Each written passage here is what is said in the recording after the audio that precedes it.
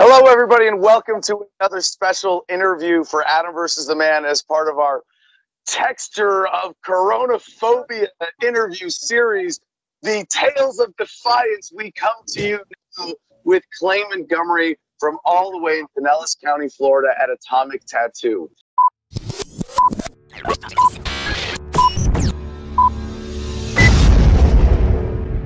And you might be thinking tattoo shops. What? Well, Adam, aren't they all just shut down?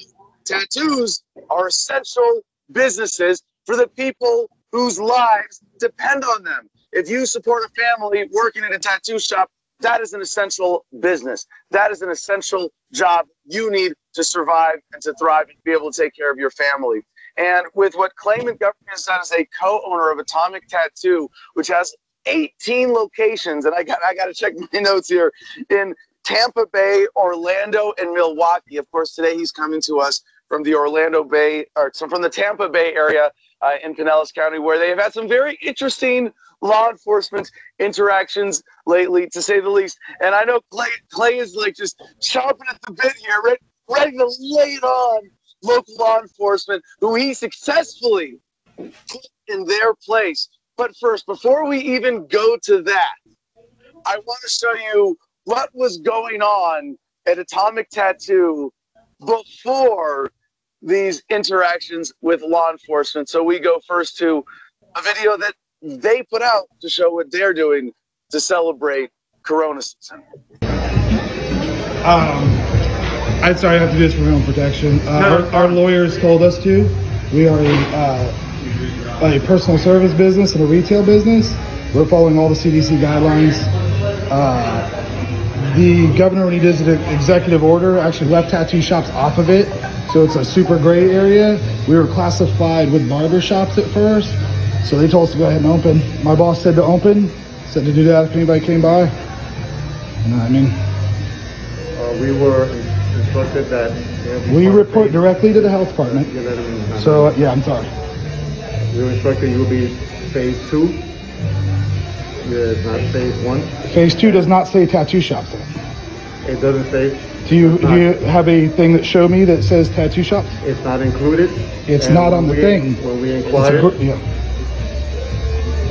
It's not part of. You're not in phase 1. It doesn't say in phase 2. And when we inquired, it said that. Okay, well, I'm gonna stop right there. At our store in Clearwater, Lakeland, and here, we've already had 3 or 4 police officers stop by and give us approval to do it. And give you what? Give us approval to do it. Okay. At Clearwater Tyrone Mall, at Brandon Mall, and Lakeland.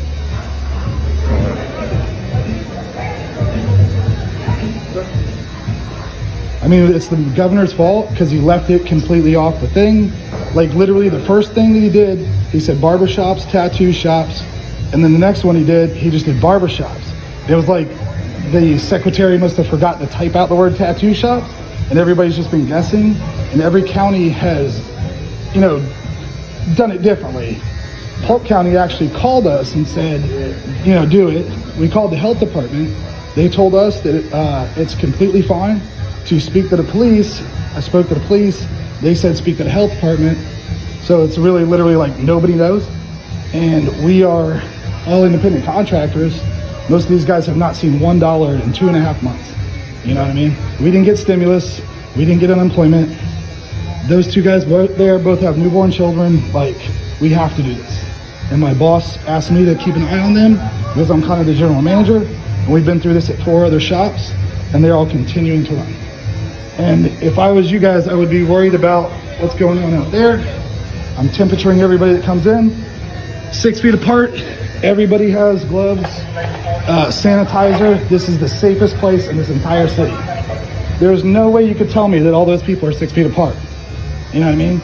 So we need to decide which rules we're gonna follow. I would not. My suggestion is that you get clarification, and that should come from the mayor's office. And until we have clarification, because it's not instated from the governor, it's not included in there in terms of this part of the business being open. Yeah, I mean, it literally is just left off the sheet. So everybody has to guess. And, you know, Polk County straight up said, go ahead and do it. Pinellas County, there was health department said yes, police said no. They're still arguing about it.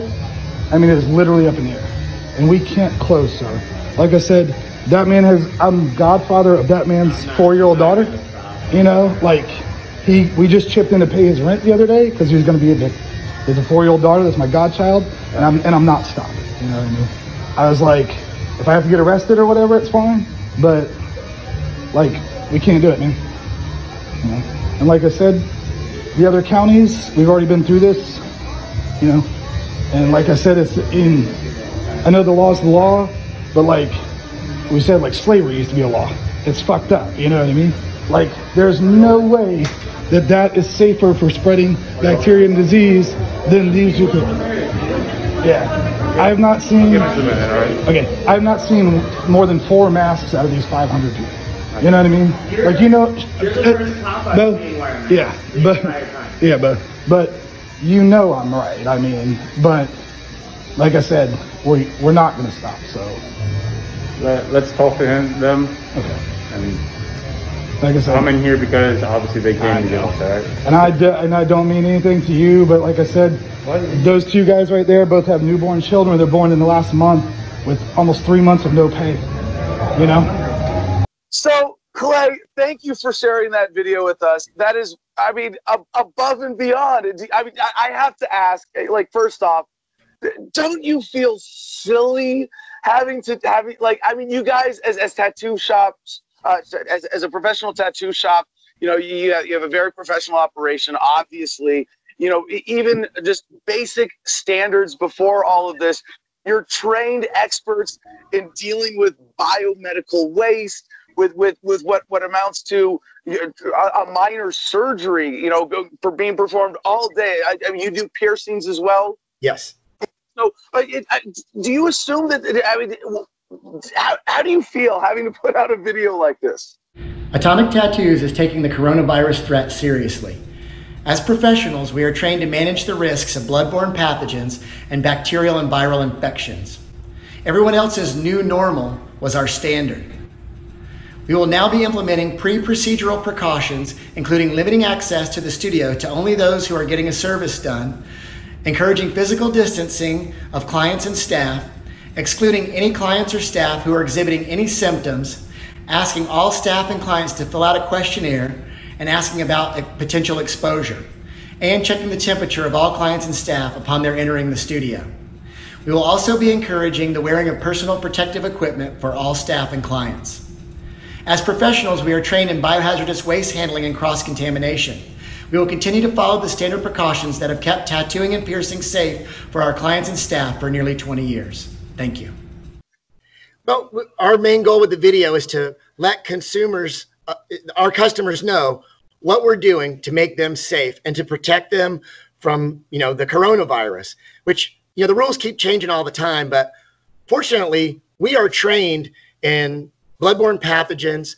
We are trained in biomedical waste. We know what we're doing. This is everyday work for us. So it's no problem for us to deal with this situation.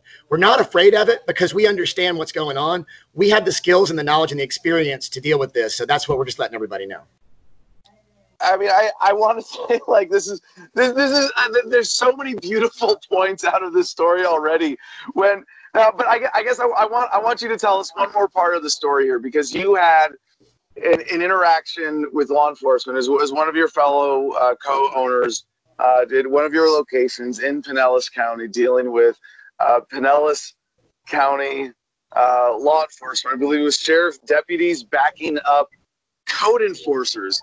And it's these, I hate to even be pejorative with these individuals, because I'm very cautious to never make it about the individuals, but it's these dorks in polo shirts with masks, playing with their masks. Well, you kind of just have, like, they got to feel like, you know, hallway monitors at a middle school where the teachers and staff just aren't backing them up and just sent them out into the hall to be like, yeah, tell everybody what to do, but you have no power to enforce it. And they can argue their way out of it with you, whatever, with you if they feel like it. Like, tell us how first, okay, so give us a little timeline with coronaphobia? Did you guys shut down and reopen? How did this work with the orders? Give us the timeline first leading up to your commercial that you put together with your procedures. Okay, so late March, the mall that our store is in here, where I am now, it closed down. So we were forced to close. The mall itself closed, and the landlord can lock the door on this place. We can't do anything about it. So we were forced to close in this particular location in I think like the 17th of March. The 18th of March, other landlords did the same thing to some of our other locations. And then I think probably about the 29th of March, the Sheriff's Department shut down all what they deemed non-essential businesses. So we were basically forced out of working by the government, and we shut down. So we used that time to figure out what we were going to do when we reopen, which has been our main goal the whole time, because most of our staff receive little to no help from any government agencies as far as like unemployment or stimulus or whatever. Like my employees and staff were just left out to dry. So we did everything we could to help them. And the main thing we could do to help them is let them go back to work. So the mall reopened on May 5th, and for retail only. We use that time. So, wait, hold on. It was a retail only. That was specifically to exclude food and tattoo shops? Personal services. They didn't specifically exclude us from anything ever. And that was been my argument the whole time, but we'll get into that in a second. So they said retail can reopen with 25% occupancy. So if your occupancy is 40 people, you're allowed to have 10. So how did most of the other businesses then open up and attempt to work within those? I think probably initially maybe 20 to 25% of the stores in this mall opened up, and we were among the ones that did open at that time. Okay, so yeah, I want to point out a couple things to the audience here, and tell me if this rings true with your experience about the economic incentivization here that is created when you have this partial shutdown, martial law, arbitrary openings. If you're running a business on thin margins, and they say now you can only operate at 25% capacity. Now, if you're a retail shop, it just means longer lines. Maybe it doesn't slow your business down too much, right? But if you're a restaurant, or if you're the kind of business that depends on people being in the shop to make sales, and you're being told 25%, and that means 25% revenue, then that's basically saying you're shut down. It's basically right. I mean, you're not making a profit. I think I would bet that of those 25% of the businesses that came back, they were people who were desperate, who had ways to sort of work around this and maintain most of their revenue with the 25% capacity ordinance from the mall. I mean, it's crazy, right? But the rest of them are just like, no, we can't operate this way. If we do this, we're operating at a loss. You're telling us we have to shut down still. Yeah, our business depends on people being in the store. So if we're limited to who we can have in the store, we're limited to the amount of money we can make. So yeah, that's absolutely affecting us. So then what happened next with Pinellas County? We opened this location on May 5th, and then from May 5th to May 11th, we developed a new process and procedure on how we're going to address the issues that we're faced with all this. Now, as experienced, workers with bloodborne pathogens and biomedical waste and all that, we used our knowledge and skills to develop our own plan, and then we implemented it. And we made that video that you saw to let everybody know how we're dealing with it. Then on May 11th, the governor said specifically that barbershops, nail salons, and hair salons can open in the state of Florida. Now, we were shut down at the same time they were, and we are more trained and experienced with bloodborne pathogens and biomedical waste than they are. So I decided that I was going to open up because I felt it was safe, because we're experienced with this and knowledgeable about it, and my staff needs to go back to work. So they need to make money. Nobody's helping them. We're going to help them. So we decided to take care of that. So that wasn't enough. I just want to point out, first of all, that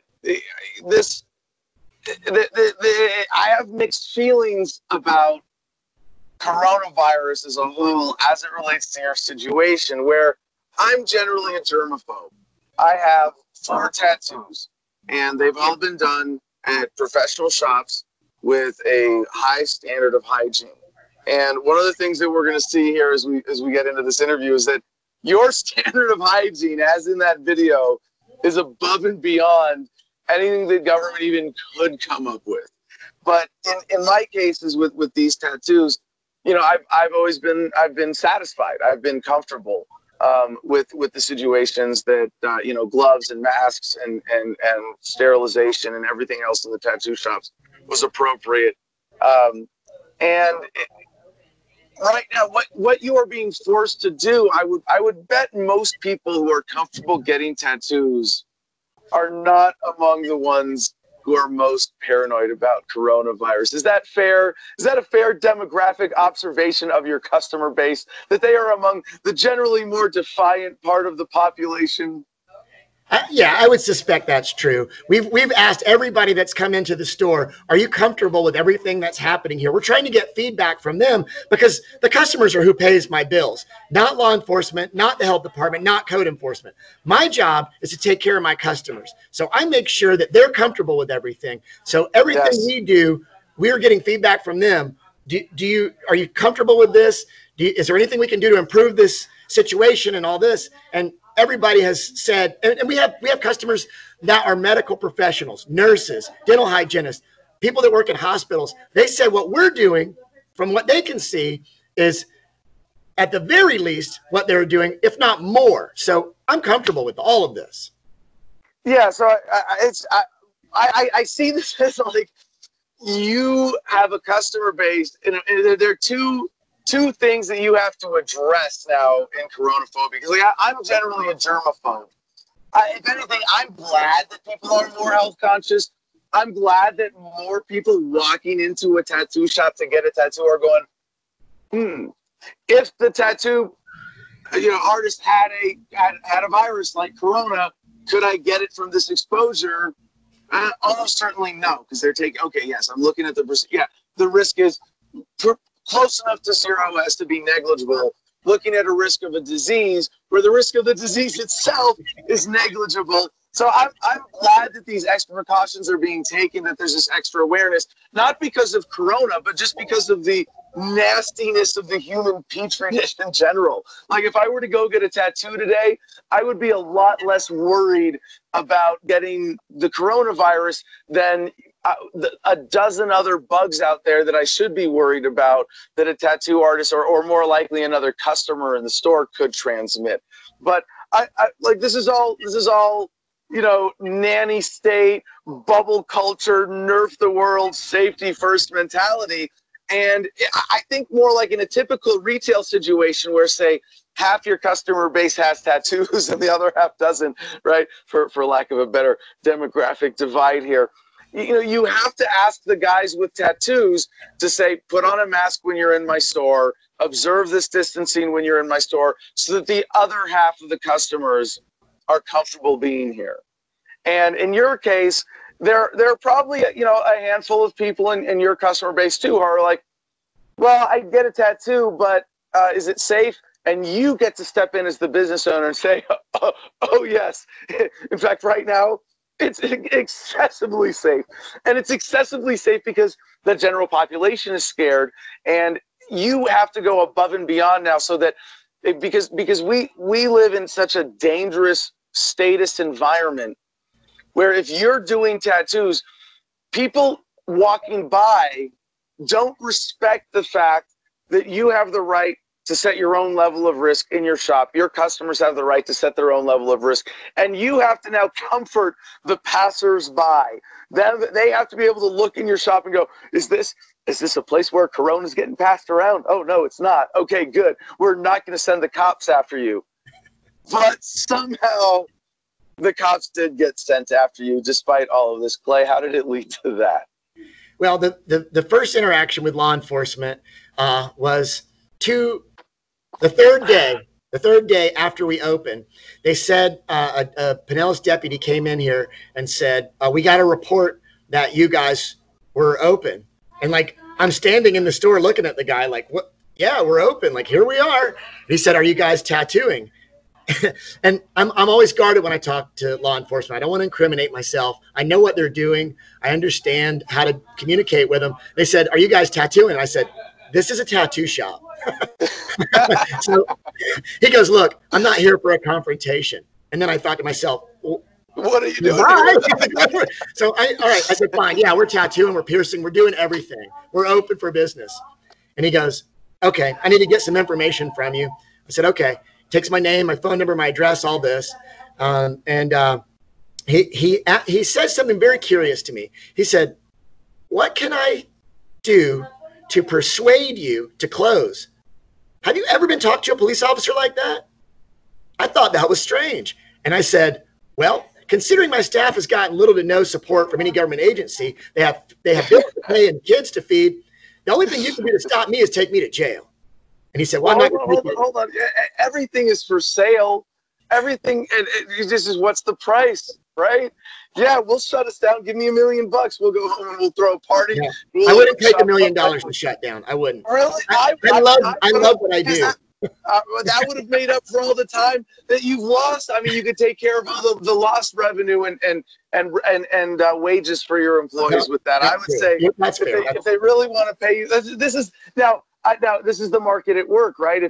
If you start a business, and this is a way. Actually, you think about it, there is a peaceful way to address real threats. If there was a real threat that we couldn't manage with basic PPE, safety precautions, etc., sterilization that you guys are doing, and I'm sorry, Clay, to sidebar on a little more of a political point here, but anytime someone says we need government, they're saying we need violence. We need a coercive system to accomplish this. And already, and I didn't mean to do this. It was just by accident because I was making a dumb joke about Clay getting bribed or paid off. Like, really, but no, it would be a lot easier to convince businesses to shut down if the government had actually been in a position to compensate people appropriately. And they weren't shutting down, huge sectors of the economy. If it was more targeted, perhaps, then they could have. And they could have said, look, this is it's the government doing it, which sucks, but it's a market mechanism in a sense where if you're running your tattoo shop and the community says, hey, we'd really rather you not do business, it's in the best interest of public health, and we're going to bribe you to do it. We're going to pay you. We're going to ask you to do it. We're not going to force you because we respect your private property, but we're going to pay you. We're going to compensate you as one particular business.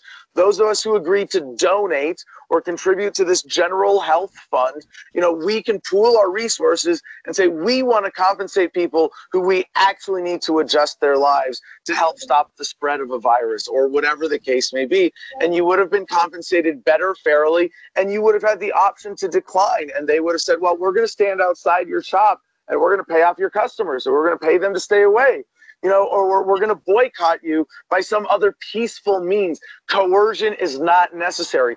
And when society has these better mechanisms of controlling each other's behavior, I shouldn't say, maybe not controlling, but of influencing as opposed to controlling each other's behavior, we have a way more cooperative, peaceful, and effective solution for all of this. And Clay's story, the story of Atomic Tattoo, opening with this defiance, saying, you know what, look, we can prove that we can do a better job of government, because right now the market is demanding reassurance and you are delivering it. So should we go straight to the clip of the conversation that you want, please set it up. Who is this? What's the location? It's one of your other co-owners. And with the clip with the dorks and the polo shirt. Okay, so what you're about to see is our store in Tampa, which is in Hillsborough County. I'm in Pinellas County right now. The city police and the code enforcement came in and tried to enforce the executive order on us, and we were like, well, this is a law enforcement issue. Like, the cops can do something about it, but the code enforcement people can only look at how many people we have in our store, if the exit signs are illuminated, if we have a fire extinguisher, those kind of things. Like, that's what the code enforcement people do. They don't write speeding tickets. You know, they don't do brain surgery. They enforce the code. The executive order has nothing in there about the codes except the occupancy in the store. We had a sign in the store that said maximum capacity, whatever it was in that store at that time. Right now it's up to 50%. So I think it was like 8 people in that store at that time, whatever. So we had a sign in there, and I'm pretty sure by them being in there, they violated it. But whatever, you know, I'm not, what are you going to do? So they came in, the code enforcement people, we demonstrated everything we were doing. We're taking the temperature of the customers. We're having them fill out a questionnaire. Hold on a second about that. You know, and I get it. And this is we as the American people have fundamentally ceded so many rights, and that this is now the reality. That that your privacy, it used to be the drug war. Well, I smelled pot. You have to let me see what's in your car. Now it's, well, you're interacting with other human beings in, you know, less than 6 foot proximity, as I can see from here. So why don't you open up your business? Let me come in. Not you come out, right? And respect the code, you know. But no, let me come in, and you have the burden of proof now in an enforcement situation where there are armed officers of the law in your face saying, if you don't do this, if you don't comply, if you don't at least submit, you were going to be arrested. And that was where that was going. And your colleague did an incredible job of talking them down. And I hate to say this, because like even before coronaphobia, you know, I think of myself as kind of an expert in police interactions. I think that's yeah, okay, you can laugh. You gotta be, I'm being modest, right? You know, and so generally it would be nice if you could just at any point just say walk away. You know, right now the fact that you still have to play this game with them, am I being detained? Because if you can articulate a reasonable suspicion that I've committed a crime, you can detain me. But if you can't, then I must be free to walk away, and I would like to assert my rights. That you even have to play that game in the first place as a libertarian, to me is a little bit offensive. But that's a lot better than where we are today of, excuse me, you need to prove to me as a cop that you're following the executive orders in the state of emergency, and I don't know what they are, and you don't know what they are, but I'm going to come into your space, and I'm going to demand that you comply and you submit to my authority. And yeah, okay. So how did this get to de-escalation? My partner really did handle it well. He's got a lot of patience and tolerance, way more than me, because I wouldn't have put up with it. But he explained to him what he was doing, and then demanded that they prove that what they were doing was legitimate. And they fumbled around and they called some people. They didn't know. If you watch in the video, the police officer says, 90% of the time, we don't know the answer. Are you kidding me? 90% of the time, you don't know what you're doing? That was amazing. I'm so glad that they got that. Oh, man, that is the best soundbite ever. Yeah. All right, so shall we roll tape? Yeah. So, All right, brother. Here's what's going to happen. I can't tell you can stay open. I'm also not going to shut you down today. okay. I'm going to go try to find some type of clarification. We've been trying for a while, you know. I might get the exact same thing. If that's the case, you'll never see me again. Yeah. All right? Like I said, I'm not going to shut you down, but I'm also not telling you can stay I open. appreciate it. Like I said, the only reason why we did this was because we've done it in other counties and stuff. And it's not you guys' fault. It's not my fault. But It's trust me, I've read through some of it, about as clear as mud. I understand. So. we actually, before we went out, before we went to phase 1, we saw Segway tours running in downtown Tampa. And I was like, what the hell is that essential? It's supposed to be only hospitals and this and that. And they were like, well, it's not on the sheet. So if it's not on the sheet, then it's cool. You know what I mean? Yeah. So they're just not. Like I said, buddy, honestly, we don't know how, or 90% of the time, we don't know the answer either. That's why I'm saying I'm leaving it as I'm going to walk out of here today. If you keep it open, that's on you. Someone might come back and cite you for it. They might tell me to come back over here. And that's why I'm here. I'd take the citing. I'll take the jail. His daughter is my godchild. There's no way I'm going to let that guy stop. As of now, like I said, we're walking out of here, and what you choose to do is up to you. I appreciate it. And it's not amnesty for anything that could happen. I'm just letting you know, all right? Totally understand. All right. Thank you for your time. Yeah. Oh my God, you just that. Oh, that's rich. I'm like, this is it's one of those times where I'm like, man, I wish I could have been that guy. I wish I could have like. So this lead. So they. What happens after this? Well, they never at any time did any law enforcement or any code enforcement people tell us to stop. They just looked around, didn't know what to do, and then they left. That was the end of it. So they said, you know, they're looking for soft targets, yeah. And you were not going to be one that day. No. I mean, like I said, the guys that work for us have families. This is about people providing for themselves, and that's our main concern. You know, we can do our job, we can do it safely, and we can allow the people that work with us to provide for their families. Now, if they want to say, look, our goal is for everybody to go on welfare, they're going to have to say it and make it happen. But until that happens, I'm going to run my business. Well, you're reading between the lines very well there, Clay. So we have one more clip that we want to share that is really the mark of your total victory in this case. And it's rare. I mean, I go back to, you know, the victory that was the Jefferson Monument dance party, and people don't even think of it as the great victory because it's not that big a deal in policy. But that we went back, we danced, we didn't get arrested, and now you can dance at the Jefferson Monument without getting arrested. Successful civil disobedience. You know, that was more like high profile in a way that people will notice. And in a way, your victory here is more significant and more meaningful, and yet less of a flashy story, less noteworthy, unfortunately. The video of your confrontation with the police, how viral was that? The clip that we just watched. It's got several thousand views. I don't know what it is right now. The last I saw, it was 4,000 or 5,000 people had viewed that.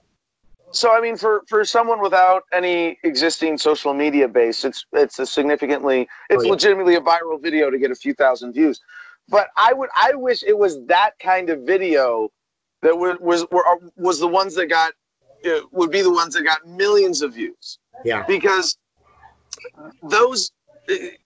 that is a more educational and informative and positive and inspiring. I mean, if only that cop had just punched somebody in the face at the end of that video, then everybody would have gotten. Oh, yeah. I would have volunteered, Clay.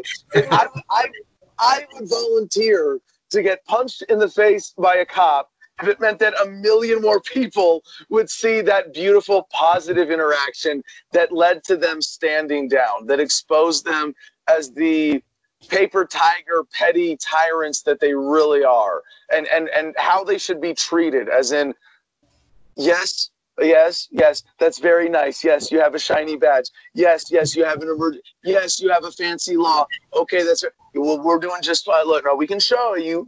If you really need to feel good about this, we can show you. We can hold your hand. We can walk you. We can show you how much smarter we are than you. We can give you a little pacifier to suck on while we give you a tour of the tattoo shop and show you what we're doing. And you can kindly fuck off.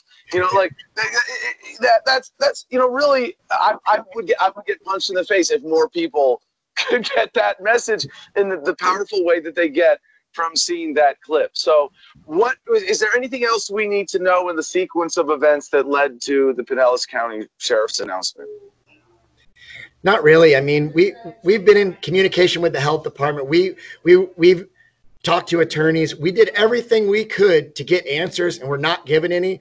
And I mean, nobody told me how to create this business. We just did it. We figured it out on our own. And that's what we did with this situation. We saw the problem and we solved it. So that's it.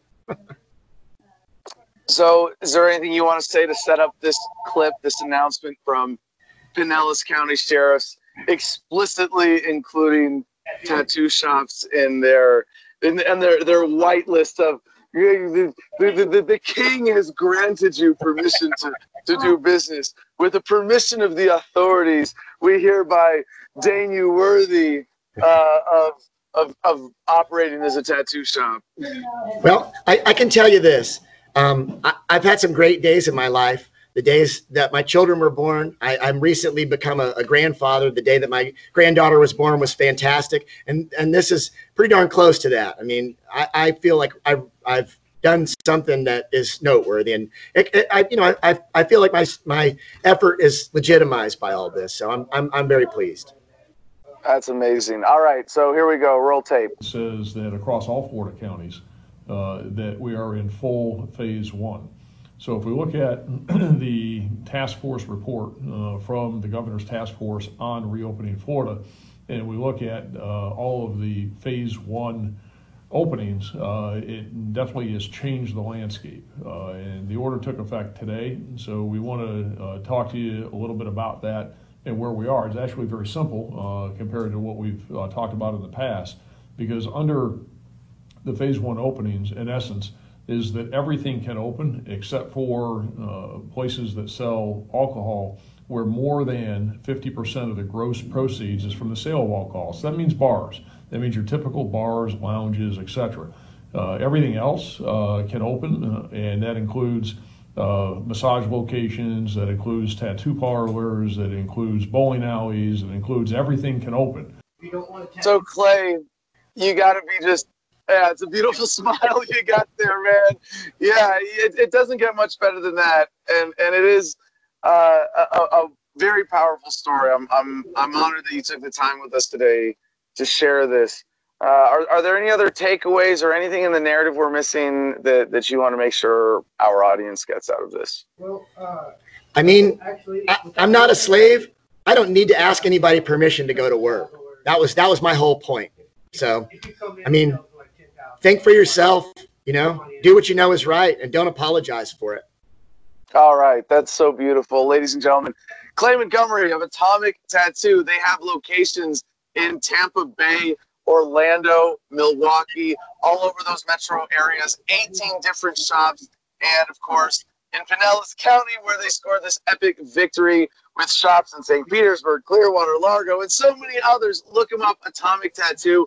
I am absolutely happy to give you guys this free endorsement and support and advertising and coverage here. I think it's not just because you have an awesome story that people should replicate. I hope other tattoo shops who might be, on the fence with their reopening, wherever they may be, are able to learn from your story. I hope that other businesses as well, who have less immediate physical exposure to your customers than you do in giving them tattoos, that you take the lessons from this as well, and that you are courageous in standing up in defiance.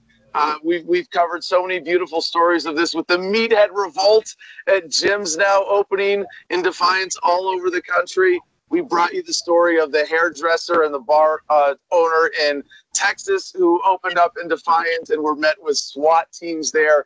It is all the more important now that we share stories like this, especially as they are being censored on social media. If you're watching this and you like this video, you think this is as important, if you would take a punch in the face for people to get this story as I would, rip this video, repost it somewhere else. And I advise that everybody do that with any content right now that is challenging the government's coronaphobia narrative. We need to stand up and fight the information war at the same time. But we do it most importantly by voting with our feet, voting with our dollars, going out and supporting defiant businesses like Atomic Tattoo. Clay, thank you again so much for joining us. Peace and love, y'all.